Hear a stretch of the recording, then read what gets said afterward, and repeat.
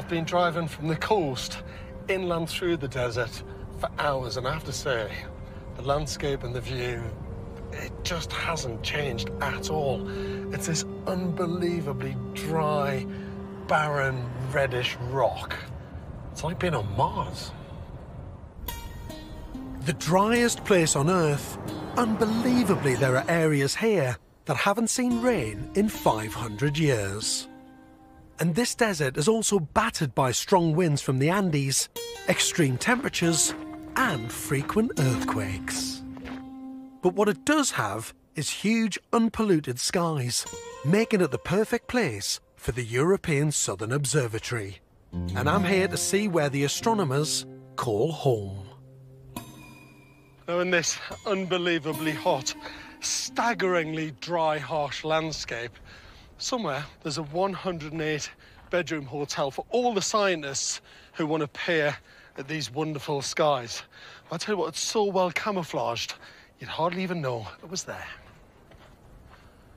Oh, my word. Look at that.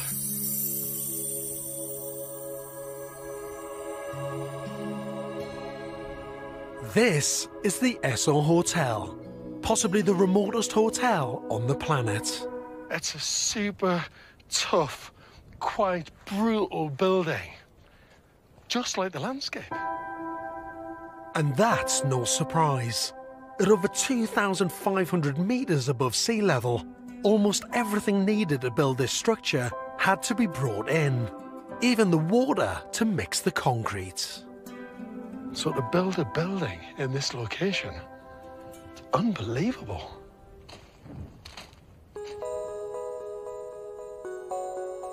As if designing and constructing this hotel wasn't difficult enough, there was another astonishing requirement the architect had to meet. Because those telescopes up there are so sensitive to light at night, they don't want any light pollution. So this building, which remember is 108 bedrooms, 176 meters long, is not allowed to emit more artificial light than a single 100-watt light bulb. That is amazing. From the outside, this brutalist structure blends perfectly within its arid surroundings. But once inside,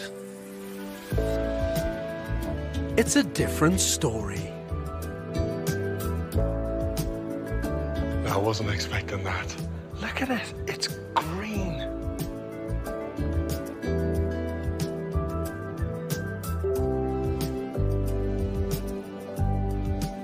In here, it's the most wonderful oasis of tranquility and calm. And I'll tell you what, it gives you respite and relief from the heat outside.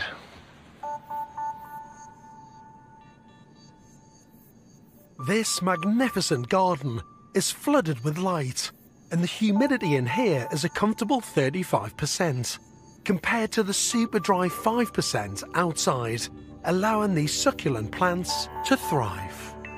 But before you plan to book in, this hotel is only open to scientists working at the Paranal Observatory. There's bits of this might look like a health spa, but it's not. It's a monastery to stargazing.